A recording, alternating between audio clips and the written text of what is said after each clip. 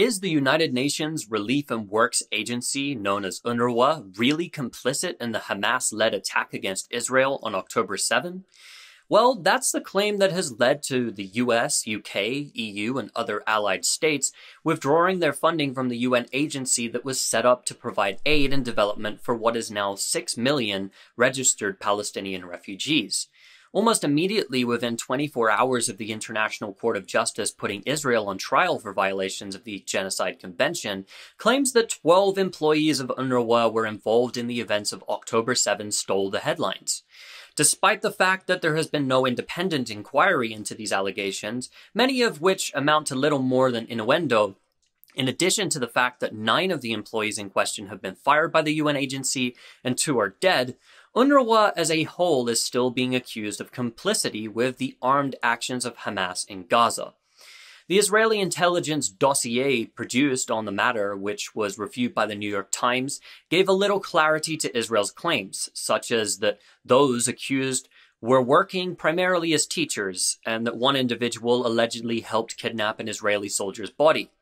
Yet, in the Western media, there is little mention of the fact that almost all of the information Israel is presenting relies on interrogations of Hamas members by the Shin Bet, which is notorious for extracting confessions via torture.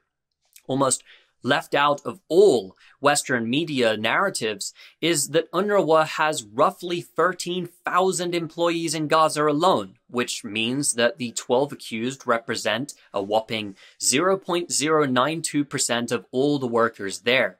In addition to this, none of those accused work in senior positions. On top of this, Israel has frequently sought to undermine UNRWA and made allegations in the past which were investigated independently and proven non-credible.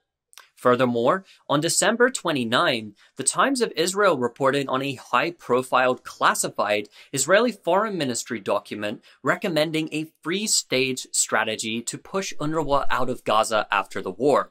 The first stage of the plan, to compose a, quote, comprehensive report on alleged UNRWA cooperation with Hamas, which rules Gaza, and the entanglement of the UN body that provides welfare and humanitarian services for Palestinian refugees, end quote. To top things off, Israeli officials have long spoken against the existence of UNRWA. ואי אפשר יהיה לנצח את המלחמה אם אנחנו לא נשמיד את אונר"א, וההשמדה הזו חייבת להתחיל מיד. זה לא רלוונטי לדבר על היום שאחרי. ביום שעכשיו אנחנו חייבים לפעול להכירה של האיומים האלה לחלוטין, או שאנחנו נפספס את חלון ההזדמנויות, כפי שצוין פה כמה וכמה פעמים כבר עשינו. ובהקשר הזה יש 2 מכלולי פעולה שאנחנו יכולים להתקדם היום. האחד זה היחס של מדינת ישראל לאונר"א ולמדינות שתורמות לה, והשני זה היחס לאוכלוסייה הפלסטינית שאונר"א משרתת, לפעמים בצורה סמי לגיטימית. כדי להתמודד עם אונר"א עצמה, בוא נזכור שהיא פועלת כאן, בשטחים שישראל כבשה ב-67.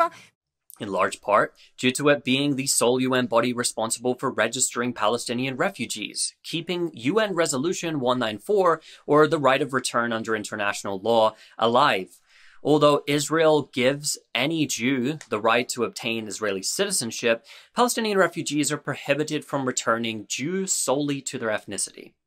Under former US President Donald Trump, Washington also cut its funding to UNRWA until the decision was overturned by the Biden administration.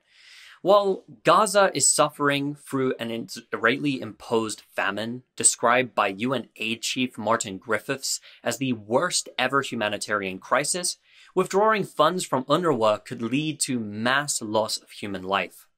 Therefore, without any investigation independently, and with evidence that the Israeli Foreign Ministry has been conspiring to launch a campaign of this exact nature against UNRWA, the Western nations that have withdrawn their funding from the UN agency are participating in an act of collective punishment.